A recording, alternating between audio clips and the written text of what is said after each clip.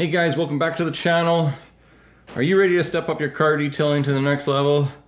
Well, today we're going to talk about the MJJC Foam Cannon Pro. Stick around.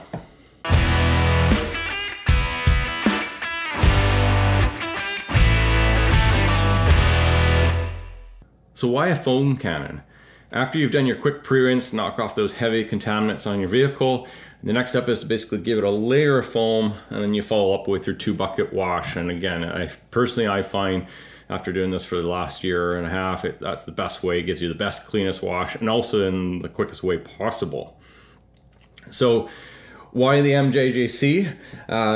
About a year ago, again, once I started kind of getting into this passion of car detailing, I looked online and, you know, from a few, there wasn't a whole lot of reviews, but I did stumble over a couple, and they talked about the MJJC, and the Pro looked on and thought I'd give it a shot. So pricing, the unit goes for about $100 Canadian, I think about $80 US on the site. It kind of varies, you know, depends on retailer and sales. As for the competition, we've got the MTM Foam Cannon. Goes for around $135, give or take.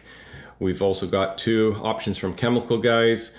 Kind of the more nicer option would be the Chemical Guys Big Mouth. Kind of starts to get up to 150. So at the end of the day, the MJJC Foam Cannon is actually a really good bang for your buck for around the $99 mark. Links are in the description below, so again, feel free to take a look there. The packaging, and I apologize, I don't have the package anymore, but it came in a nice clean box. It came with everything you need. It came with some additional filters that'll go inside the unit. It does come with a pre-installed 1.25 orifice, but they do give you an option of going to a 1.1. As for the dimensions of a unit, it sits around 9.5 inches tall, about 8 inches wide.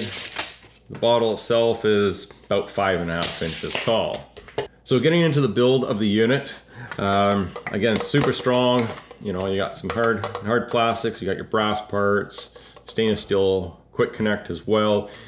Nice thing about this particular model versus the competition is the base is, it's got a good size wide base. So the nice thing about this is when you put it down with the gun, it doesn't want to tip. I've never had this tip over, and you know, because again, you don't want to protect it from damaging. You know, it's great in that sense. Along with the base, they do have these kind of grooves, which is nice. So you can get your hand in there, about, you know, 3 half turns, and you're off. You got a wide mouth up here, which is great for pouring out product, filling it in, and going from there. On the side of the unit, it does have a measuring guide as well.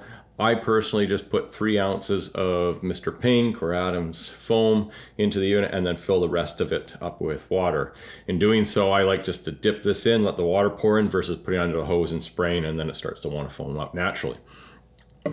Going into the gun itself, this is what's really cool. They have this tube here, flexible tube with a ball bearing. Now, why is that important? Well, gravity, as you're tilting your unit, this naturally just goes to the lowest point in the bottle to basically maximize the product that you have in there. So again, great, simple, but very efficient design.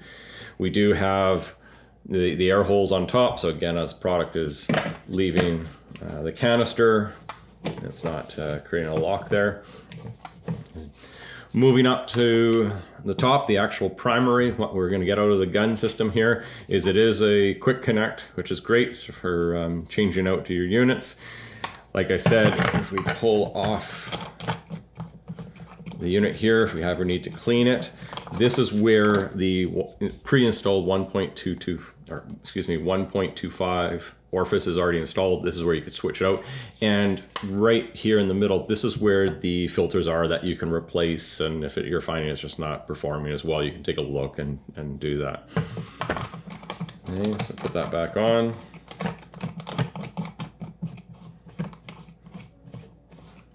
Okay. Moving on to the top. This is the flow. So as we can change it, we can change how much product it's pulling out of the unit. but personally I like to crank this right to the maximum to allow the maximum amount of foam. Moving on to the red portion, this allows us to turn this 360 degrees, and you'll see at the end there that we can change our direction of our fan spray from the foam. So we can just have it vertical, which I personally like. You can change it to a 45, or you can change it horizontal. So maybe if you're doing roof of a car, rather than you fighting with it, you can just automatically change this and go from there. And then the most important part is the fan spray that we're working with. So that's that black portion. And you can, as you turn the black portion by itself, it's going to open up. And then you can close it all the way in. I personally leave it about, give or take, maybe a 1/16 inch of a gap between it, and that gives it a nice spray. And that's the MJC at a glance of the product by itself. I think enough chit chat. Let's go take a look and test it out.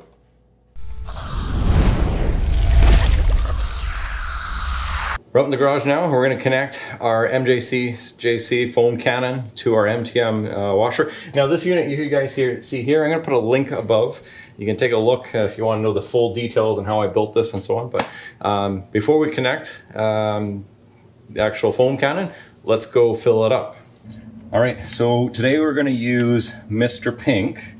And Mr. Pink is made by Chemical Guys. It's a great product. I use it for my weekly washes and everything. I find this 1 gallon here lasts about a season, which is nice, about $40, so it's not too bad.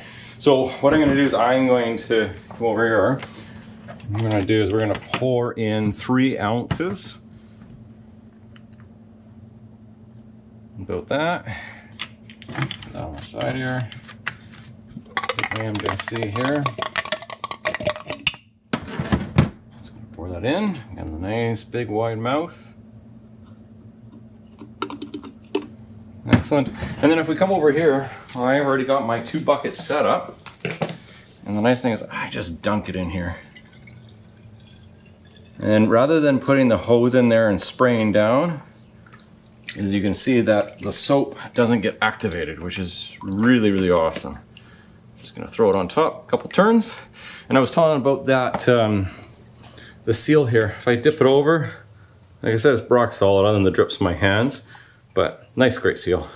So now, all I'm gonna do is take off this unit here and just quick connect it.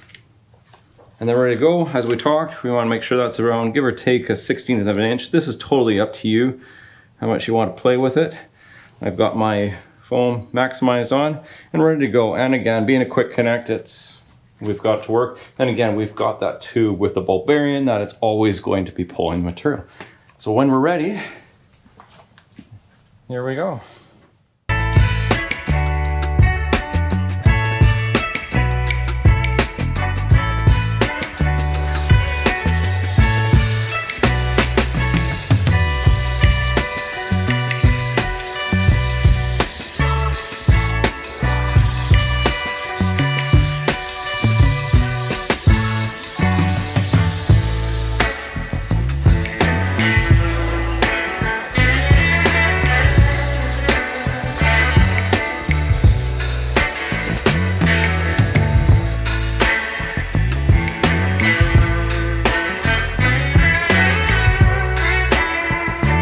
As I come down here, you can clearly see just the beautiful foam that it's created.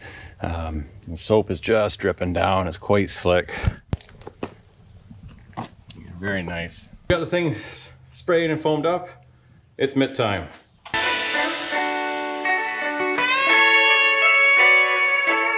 So that's the MJJC Foam Cannon in action. You can see like it gets a beautiful spread of the foam. It does, you know, it does it really well. It's amazing. Of course, with the wash done, I'm gonna throw in my orifice and basically give it a rinse. So we're gonna do that.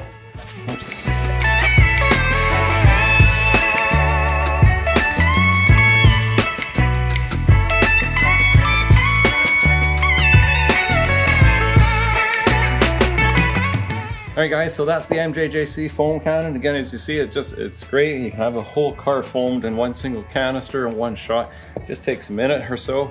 Then you can do your 2-bucket wash. Again, great tool for that. It's my part of my essential arsenal of tools each week for the wash. So until next time, we'll see you guys later. I'm gonna just finish up.